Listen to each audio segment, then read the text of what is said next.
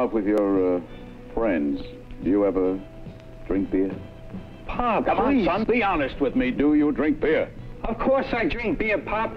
I'm 29 years old. If you're of a certain age and you lived in Detroit, you know about America's only fire-brewed beer. Pop, listen to me. I drink Strohs. Honest. Son, your mother and I, we only want what's best for you. Hey, Caesar, what's with this fire brewing business? I don't know, man. Wait a minute. Hey, Sam. Huh? Fire brew, what is it? Hey, Nick! You drink Stroh's?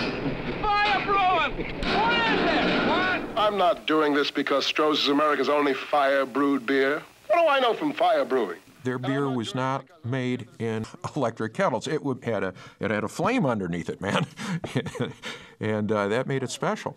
And I'm not doing it because According to Stroh's, fire brewing mellowed the beer, made it smoother. I'm doing it because I love the taste. And besides, I'm getting a lot of bread to admit it. It dates all the way back to 1909 when Julius Stroh was touring breweries in Germany. So we tasted and tested and compared. The styles of beer that he liked particularly turned out to be fire-brewed. They were brewed in kettles heated with a direct flame.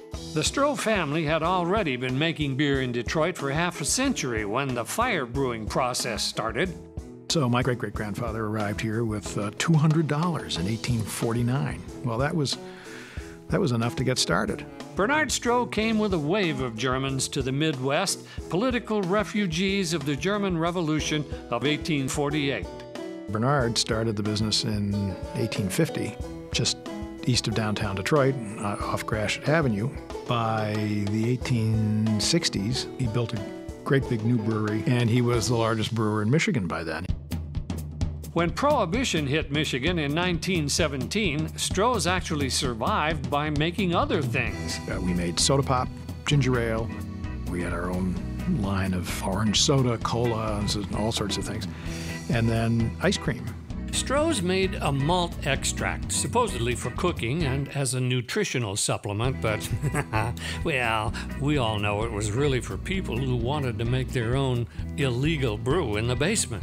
Few brewers actually survived Prohibition, the Depression, and then the war after that, but the post-war boom was really pretty good to those who did. Pfeiffer got very big, Goebel got very big, Altus got very big. By the late 1950s, the big brand in Detroit was Goebel, Joe Bell to some. That was the spoof on it. Pabst Blue Ribbon were PBRs, and that was called Joe Bell. Joe Bell. I've heard of J.C. Penney, but not Joe Bell. It's football once again with Goebel 22. How's this? Van Patrick was at the mic for Goebel when the Detroit Lions won their last NFL championship back in 1957. Lions 28, Chicago 10. Back then, Van Patrick was also the voice of the Detroit Tigers. And one of his famous expressions, here's the pitch, it's a long one, oh, it's foul by a Goebel beer case. When Stroh's became the official beer of the Tigers, Van Patrick was suddenly out, replaced by an announcer from Baltimore, some guy named Ernie Harwell. The Great Brewery Strike of 1958 hurt the Detroit beer business so badly it really never recovered. Beer from St. Louis and Milwaukee suddenly moved right in. Pabst became the biggest selling brand in Michigan as a consequence of that strike. In order for us to grow, we had to expand outside Michigan. Goebel went bankrupt, acquired by Stroh's. Pfeiffer moved out of state while Stroh's hired New York ad man Bill Bernbach. Bernbach had created the iconic Volkswagen Beetle campaign, Think Small. But in the late 60s, Stroh's was thinking big. Stroh's brings you this 8-pack to remind you how fast our beer disappears.